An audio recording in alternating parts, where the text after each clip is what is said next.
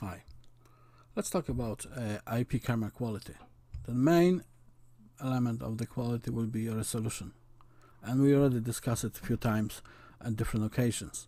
So these are IP camera resolutions typical which you can buy from 1 megapixel to 8 megapixel. And as you remember from that shopping center picture, you will see how much you can gain by using higher resolutions. The next part of the IP camera quality is compression. So the higher the resolution, the more data is required to be sent over the cable. So the higher the compression you need to fit it on the DVR on some smaller hard drive. If you would use the H.264 compression and 8 megapixel camera, I didn't count, but it will require huge hard drives, and I mean huge. But if you go from 264 to 265, you will get much better compression, and then if you go even higher to 65 plus, you will get huge savings on the hard drives. So H.264, it's called Advanced Video Coding, and it's the most commonly used format in Cctv, also being used by YouTube and Vimeo. H.265 is called high efficiency and can save up to 30%. Then if you would use H.265 with the smart and AVBR technologies, you can save up to 50% in comparison with the H.265.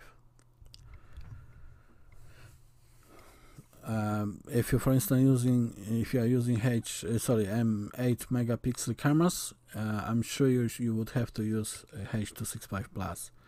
Then obviously, as I mentioned before on a couple of occasions, when you're picking that type of cameras, you have to make sure that your NVR can handle that, unless you want to kind of downgrade inside the camera, so in the settings of the camera change to smaller resolution.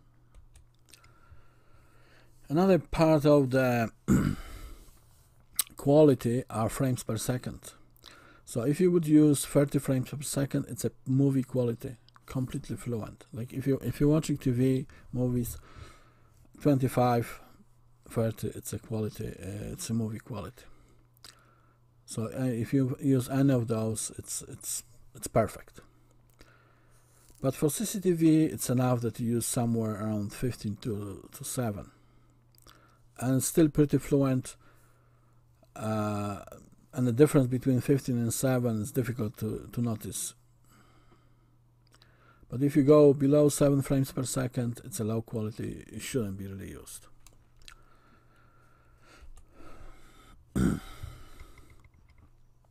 Bitrate. Bitrate, it's a measure of the amount of data that is moved from one point to another. And bandwidth required for the security camera is around, with a compression H.264, it's for 1 megapixel is 2 megabits per second, for 2 megapixel is 4 megabits per second, and for 4 megapixel camera is 8 megabits per second.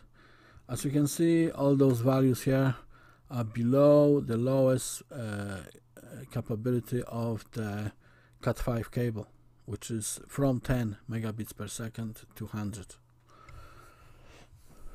So even that camera should be Cat5 should be able to handle that. After that, you should use Cat5e. And how you calculate? So you have an IP camera bandwidth calculation formula. You have a bandwidth in megabits per second.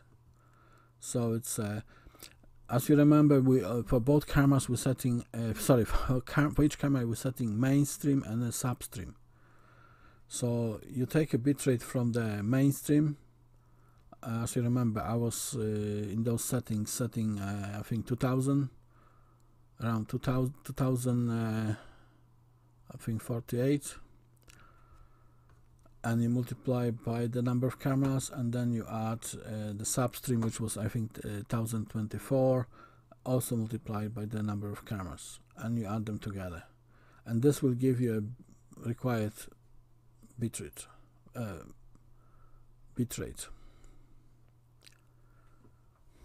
Thank you.